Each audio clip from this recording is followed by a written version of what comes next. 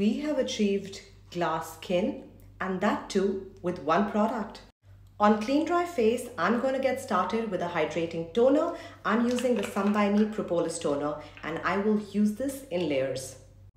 This is the Korean 7 skin method, which basically involves using a hydrating toner on your skin in 7 layers and allowing it to dry in between each layer. The process is simple but a little time consuming.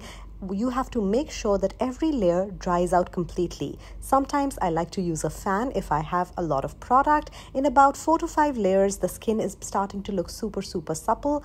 I finish it off with all 7 layers. Look at the glow and the hydration and follow for more skincare tips.